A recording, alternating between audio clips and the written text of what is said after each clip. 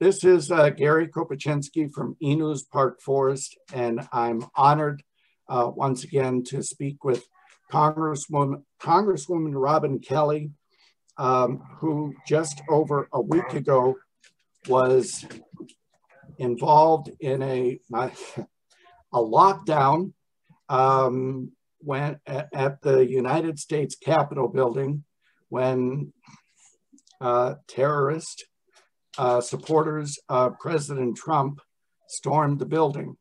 Congresswoman, I'm so happy that you're well and that your colleagues are well. What was it like?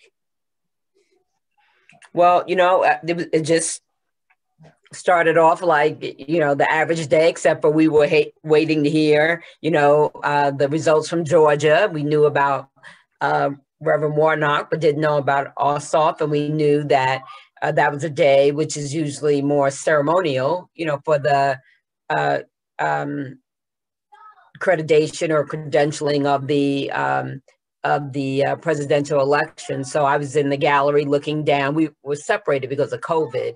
And the next thing we were there, and the next thing I'm getting some text and emails, but still not alarmed in any way. And then I saw one of the Capitol Police moving kind of quickly. I saw Capitol Police rush in and take Leader Hoyer out. They had already taken the vice president and the speaker out, but I couldn't see from where we were. And then the next thing I know, they said, screaming up to us, the Capitol's been breached. You might have to hide under your seat. There's been tear gas sprayed. We have gas masks every 3 seats. And then it was get the gas masks, open them now. We never hid under the seats at that point. And we were on the more Democratic side of the house in the gallery. And then the Capitol Police came and said, get up and get to the other side. So we were all running, going over or under rails and up and down the steps, in the gallery. And by the time we got to the Republican side, we heard a gunshot. Then I looked over the half wall and I saw somebody, I didn't know who he was. He was in, regular street clothes with a gun. And so we all hid. And then they barricaded, one of the main doors. But yeah, it was frightening, but it's interesting that people kept their calm, but it was frightening, that you're thinking, hey, I'm just coming to work. And we have a few military folks that are veterans, and they helped, keep everybody calm also. And then a while later, there were 3 knocks on the door, and we didn't know if we should answer or not, but the Capitol Police answered, and there was another, police officer, and they told us to hurry up, get up, and follow. So that's what we did. We ran down little halls and downstairs until we finally got to an undisclosed location. So. And you were there for several hours, correct?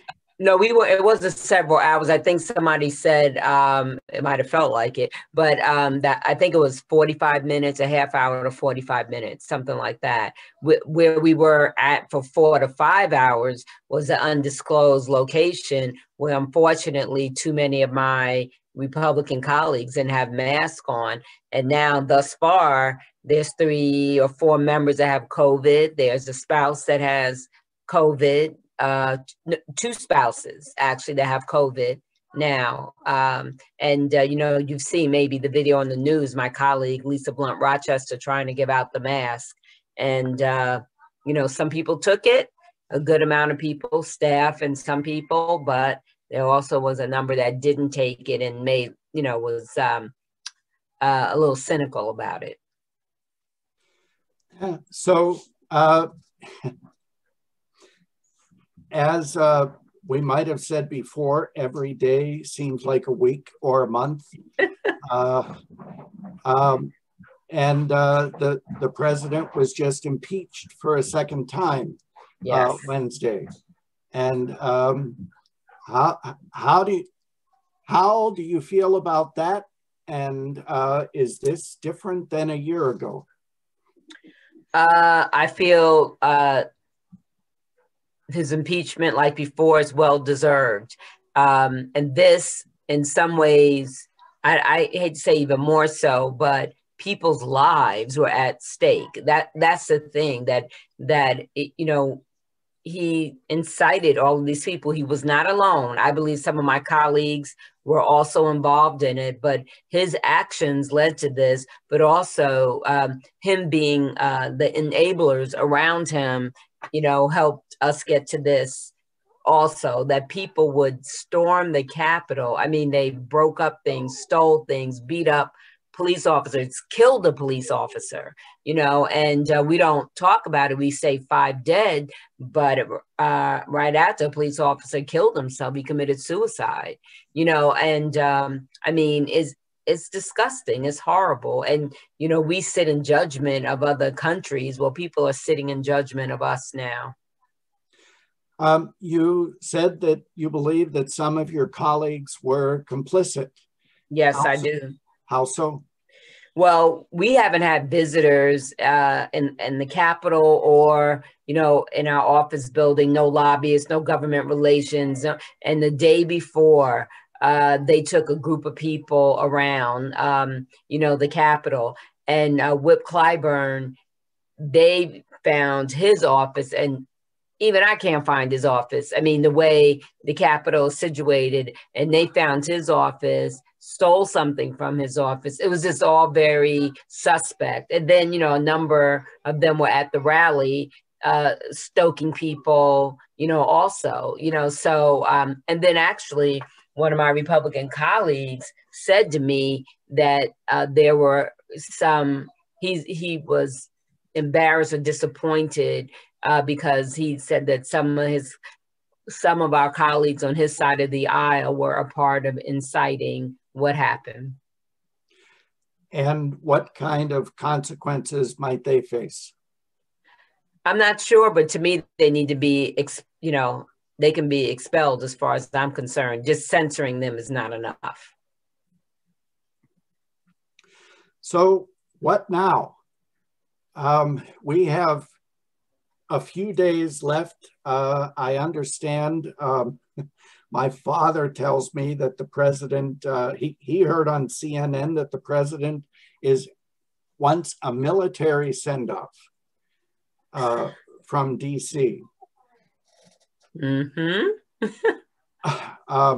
Well, he's into all the pomp and circumstance, and you know, he knows, I'm sure. I mean, I don't know what the Senate is going to do. We need 17 Republicans to vote with us, but he knows he's not leaving in a good light. Even people that voted for him, you know, some people think that, you know, he was a part of it. You know, he was to blame for it. And, you know, when I think about what happened with COVID, he already had blood on his hands. I'm sorry for how, I'm not blaming him for COVID, but the inaction, you know, speaks loudly. And now this, where again, 5 people are dead, more people could have been harmed or injured or killed, you know, in this. So, I mean, he still will be the president, so I guess he can demand that, but I hope in some way they can't do it. Congresswoman, to what extent might you be concerned for your own safety?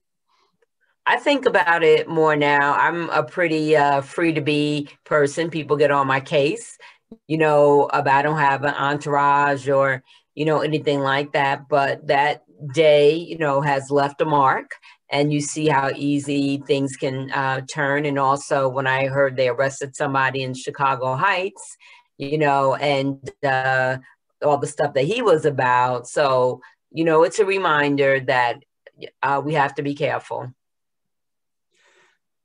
And I know it's early, and history is going to look back on this for a long time, mm-hmm. and analyze, and our national security agencies will be investigating for a long time.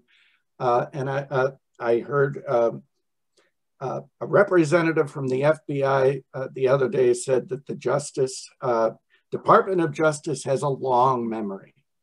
Mm-hmm. And people who think that they haven't been found yet, that's still on the horizon. Sure.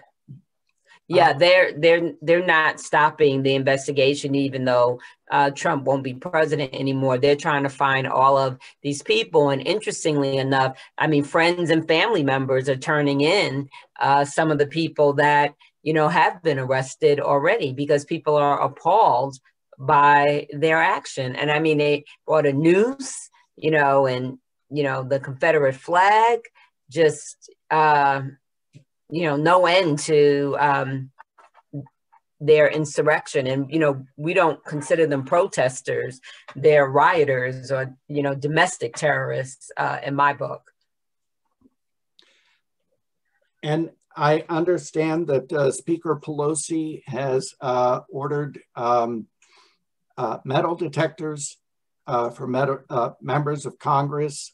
Some Republican members have refused or yelled at Capitol Police over this. Are there fines now?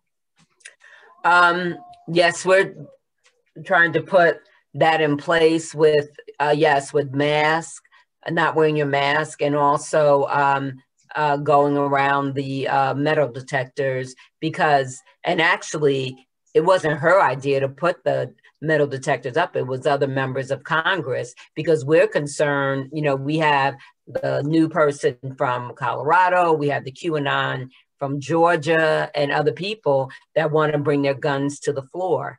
And so many of us are against that. That is absolutely unnecessary. And you're not even really supposed to, you're not supposed to bring a gun to the floor. And if you bring a gun to the Capitol, it's supposed to be unloaded. But see, we don't go through the metal detectors. But, and then in, you know, DC has their laws also that, you know, we're supposed to follow. But we don't want any guns on the floor. We don't even want them in the building. It's not necessary. There are Capitol Police there that protect us. Is it too soon to ask what lessons are we learning?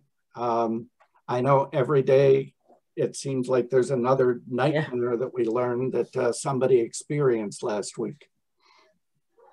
Well, I mean,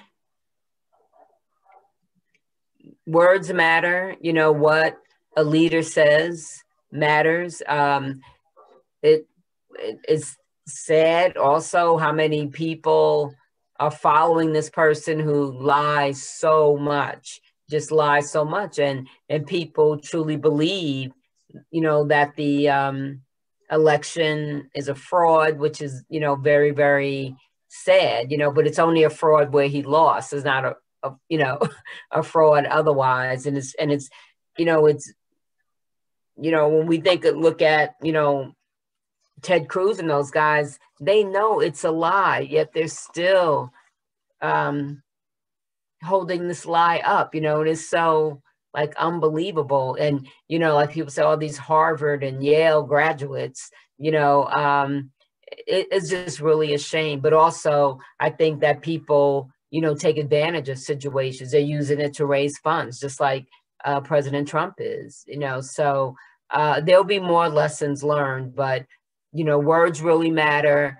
Also, there was racial undertones or overtones and anti-Semitic undertones or overtones, or however you look at it. And so that's, you know, that's still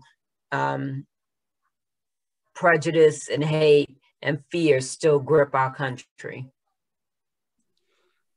Finally, Congresswoman, President-elect Biden spoke last night, and there's a whole different feel to when this man speaks, and he spoke of imagination.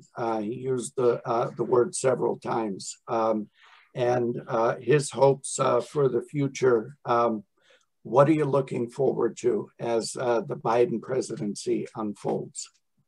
Sanity, for one thing, integrity, for another thing, compassion, but also really working toward crushing this virus, getting our economy, back to where it needs to be, building relations back globally, an infrastructure bill, working on our environment, so many things. There's so many things to name that we've fallen so far behind.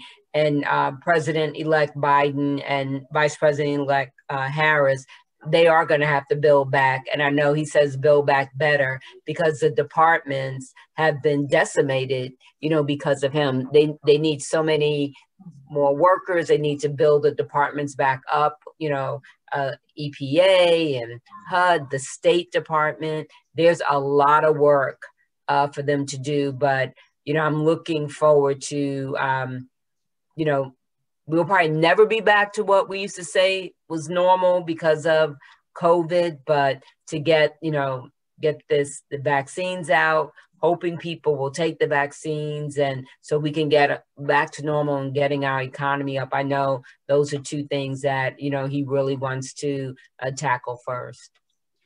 And one of the lines that moved me last night when he spoke was he spoke of our moral obligation to each other.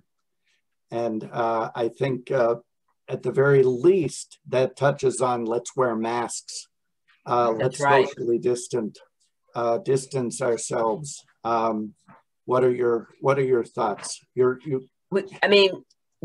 all in this together. And even though I heard someone make the comment, we're all in this storm together, but we're in different boats. Some of us may be on a cruise ship, a yacht, a canoe or a raft, and we need to look out for those in the raft or the rowboat. We need to help each other along and look out for each other. We need to have compassion because there are people right now in rough situations that probably never thought that they would lose their job or their home or have to drive up and get a box of food. You can tell that because you see people that are in nice cars that, are in a tough situation now. So we do need to look out for each other, help each other, be empathetic with each other. Congresswoman, thank you so much. You're quite welcome. I've known, I was thinking this afternoon, I can think back years that we've known each other, and I'm honored that you took the time. Of course. Of course. I'm honored that you asked. Have a good day and a great weekend. You too. Take care. Okay, take care.